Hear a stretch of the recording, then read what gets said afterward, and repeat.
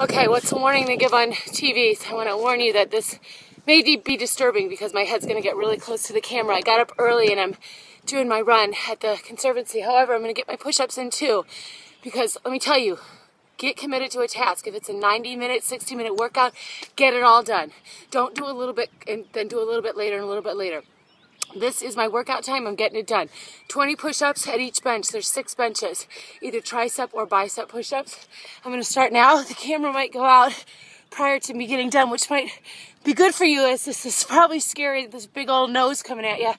My fitness friends are funny. They said, boy, you really post some, I don't know if they said ugly, but interesting pictures.